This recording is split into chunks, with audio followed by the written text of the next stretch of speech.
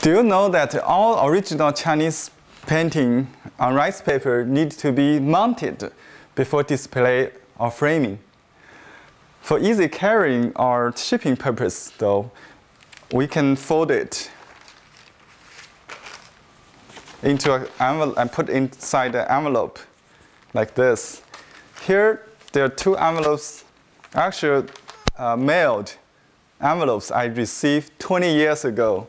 You see, in 1987, August 21st, it was mailed. Here's the stamp. It was the time stamp on it. So that's why I know how long I have got this envelope. Inside the envelope, it's a letter with two small pictures my teacher, Master Zhang Zhenying, has done as a gift for me when I left China 20 years ago.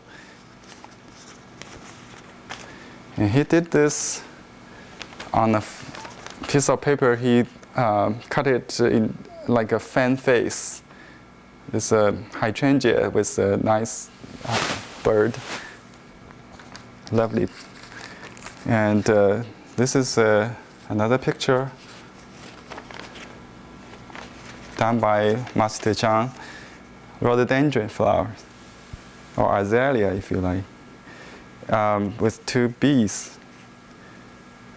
So you can see how well it's preserved inside this envelope. I didn't mount it because I don't worry at all the folding wrinkles on these pictures, because I can get rid of all the wrinkles with mounting.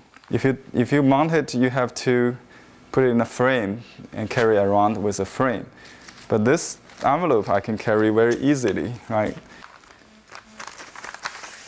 See, in this white envelope, this picture comes in very large size.